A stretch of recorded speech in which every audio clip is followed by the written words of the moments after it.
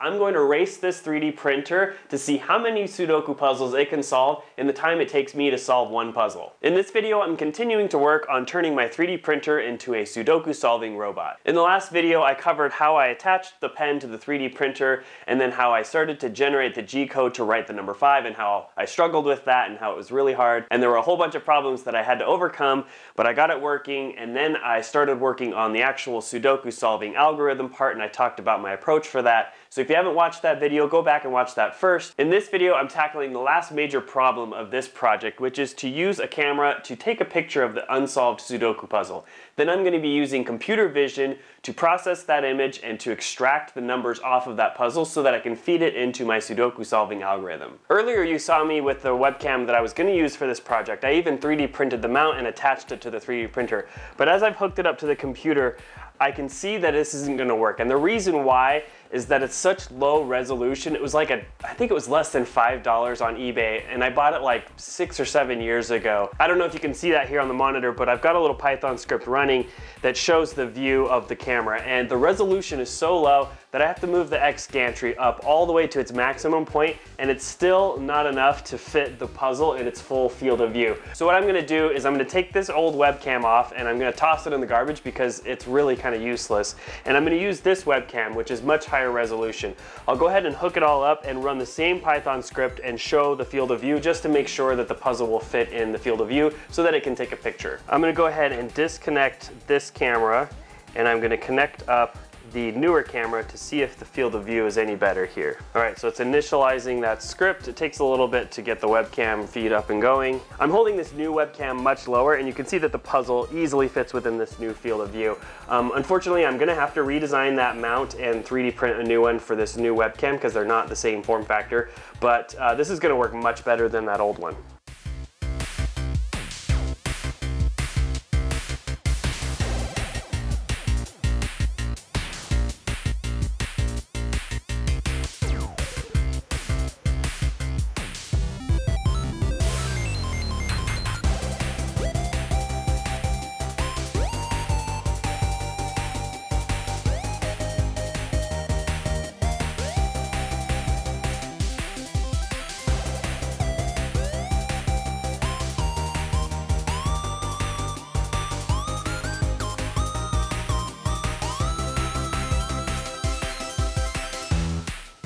Now that I've installed that 3D printed mount for the new camera, I've got to figure out the rough X, Y, and Z position that I need to move the 3D printer to in order to fit the puzzle within the frame of the camera. I've gone ahead and I've updated the Python script so that it sends the right G code commands to the 3D printer when it starts up so that it moves to the right position and takes a picture of the puzzle. So this is what that script looks like. It's going to home the machine like it did before, but this time it's going to move the camera into position so that it will take a picture of the puzzle. So there it goes, it's homing the machine, and you'll notice that it will actually turn on the built-in LED to full brightness. It'll give it its own light source.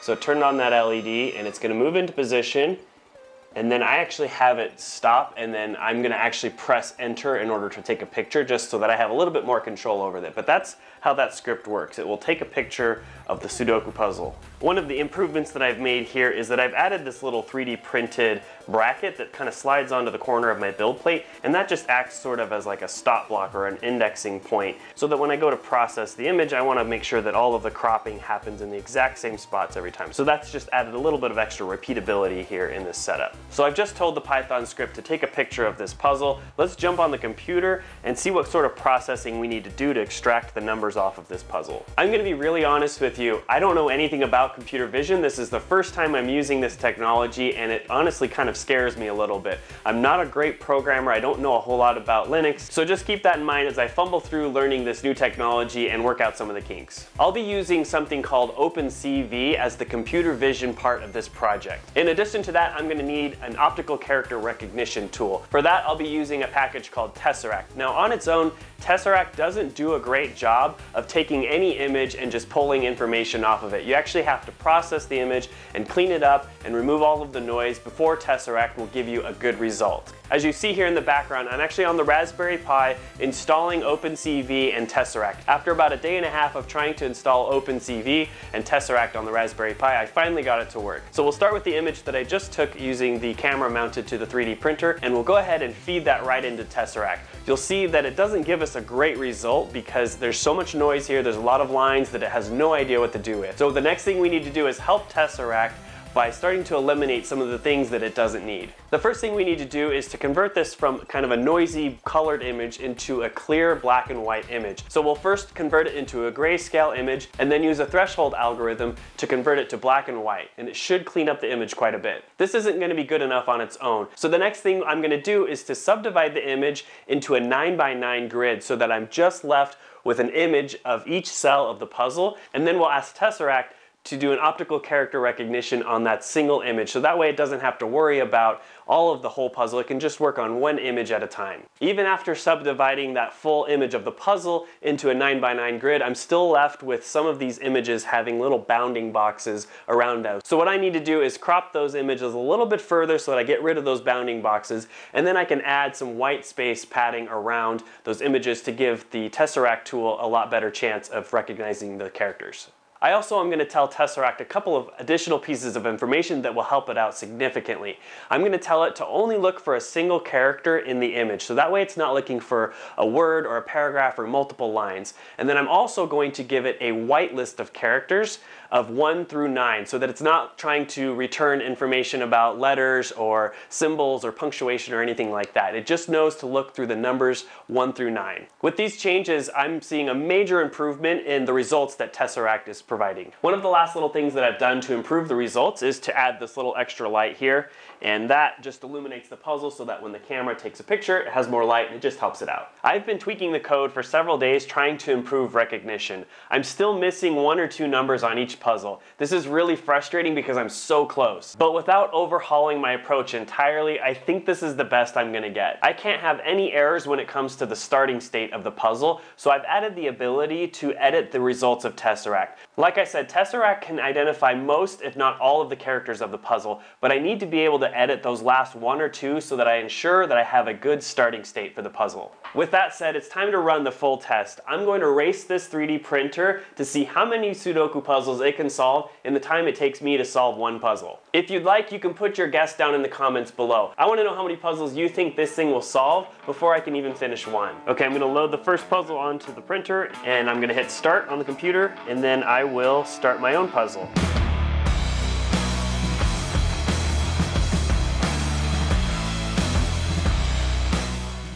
Okay, that's ready to go. I've got a little action camera set up so that I can get some good close-up shots of the puzzle.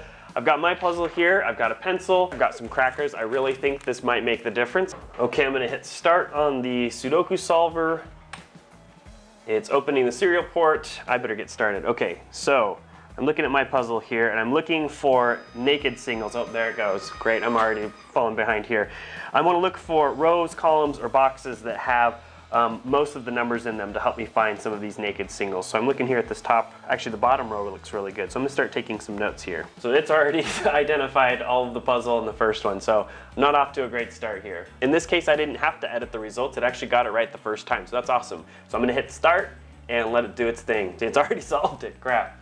Okay, go ahead, start writing in the numbers. I haven't even written down one note yet. Okay, it's writing numbers back there, and I am still just looking at this thing, trying to get an idea of where to start.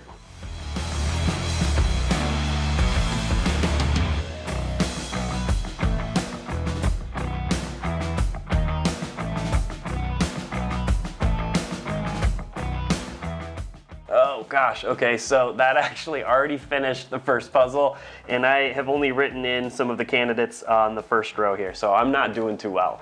It's on to puzzle number 2 for the 3D printer. I'm still working on my puzzle, and I'm about 1/9 done. So We'll see what happens. So I'm just checking the results here to make sure that puzzle 2 has the right starting state, and I'll go ahead and make any corrections that I need to. This did a really good job. Puzzle number 2, also no mistakes on the recognition, so that's really awesome. I was having all sorts of trouble leading up to this, so I was kind of worried, but the first 2 puzzles have had no mistakes in them, so that's great. And there it goes. It's going to start writing in the results and the solution for puzzle number 2. I need to start hurrying up here. I'm falling way behind. Oh my gosh, that's going so fast.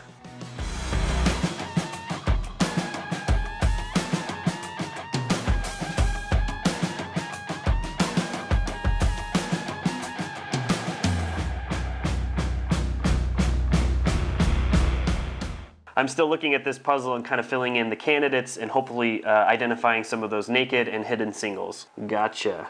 That's a number 4. This one should also be pretty obvious here. This row, I think, is a key here to solving this puzzle. It has very few candidates.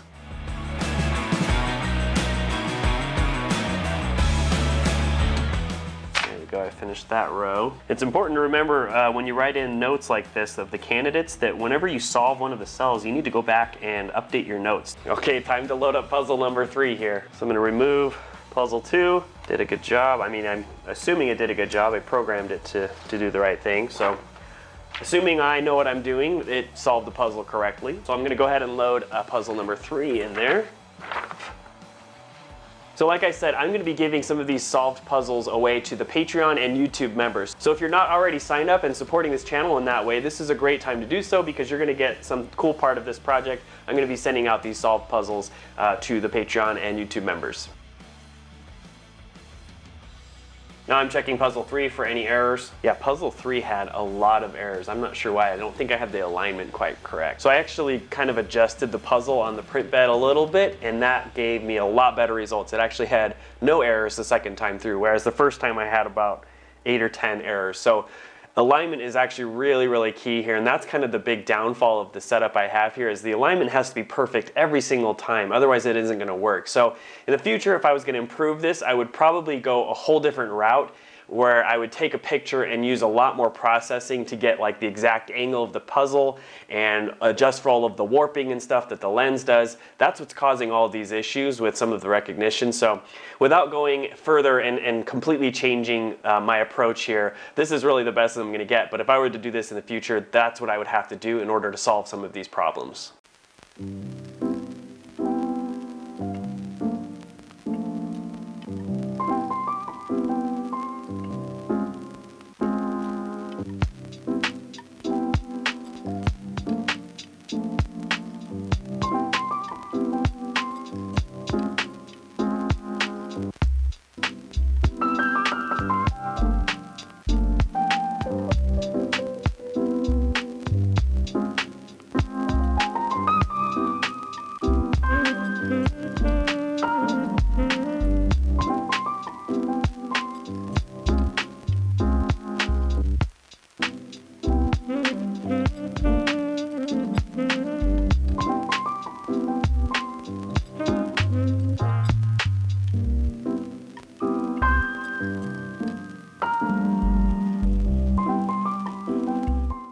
I'm making some good progress here on my puzzle. I think I'm about 2/3 of the way through. Meanwhile, the 3D printer is kicking my butt. I think it's done 4 puzzles at this point.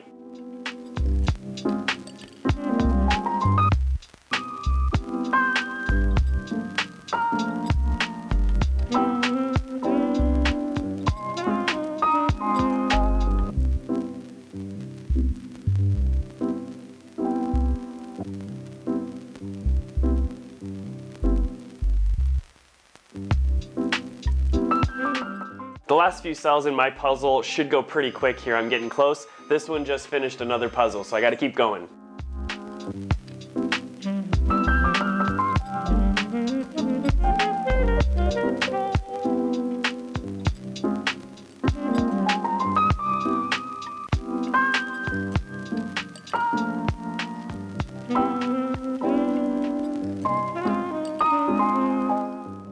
I'm getting really close to finishing this puzzle. I've only got a couple of cells left here.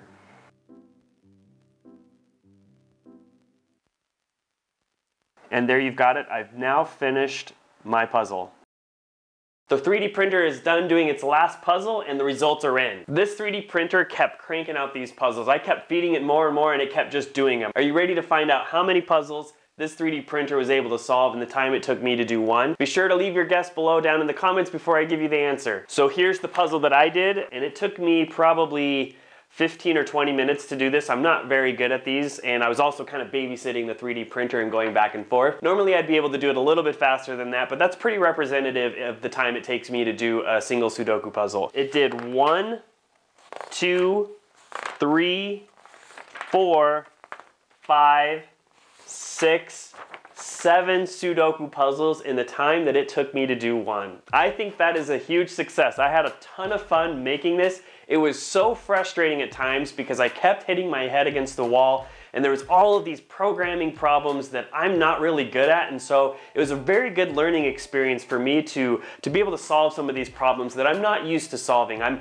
much more confident in my electronic skills, but programming is something that I'm still learning and I'm still working on. So this was a really great project to kind of stretch my legs a little bit and to be exposed to some problems that I haven't really run into before. If this project inspired you to build something of your own, I'd love to hear about it down in the comments. If there's something that you would have done differently or have suggestions on how I could have done this better, be sure to leave those in the comments as well. If you enjoyed watching this video and you want to get one of these Sudoku puzzles, now is a great time to become a bite-sized supporting member through Patreon or through YouTube memberships. Becoming a bite-sized supporting member gets you access to a lot of cool things. There are several different tiers, so if you haven't gone and checked that out yet, be sure to do that. There's a link in the description where you can find out more information about becoming a Bite-Size supporting member. I have plenty of other projects like this coming up, so if you're not subscribed to Bite-Size, be sure to do that so you can keep up to date with what I'm working on. Before I go, let me tell you about the sponsor of today's video, and that's Altium. If you're working on projects that require electrical design, you're definitely going to want to check out Altium Designer. In my career as an electrical engineer, I've used a whole variety of different PCB design software,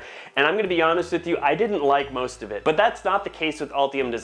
When you download the software and open it up, you'll see what I mean. It is beautifully designed and it is modern, and they're continually updating it and giving it the latest features. What I like about Altium Designer is that it's an all-in-one platform. That means that you don't have to open up separate programs to do your schematic capture or your component selection or your board layout and your netlist generation. It's all in one platform. When you download that free trial of Altium, you're also going to discover one of the other features that I like, and that's Altium 365. Altium 365 is a cloud workspace that allows you to save your project files in the cloud. That means that you can collaborate with other people, you could work on various machines without losing your work. A whole team of engineers can be collaborating and reviewing the same project because it's cloud-based. If you want to get a better idea of what you can make with Altium Designer, go follow them on Instagram. You're going to find a whole bunch of different projects that people have made using Altium Designer. If you're ready to take your PCB design to the next level, go check out Altium Designer using the link in the description. When you purchase a license, you're going to get a 30% discount when you use that link in the description. Thank you, Altium, for sponsoring this video,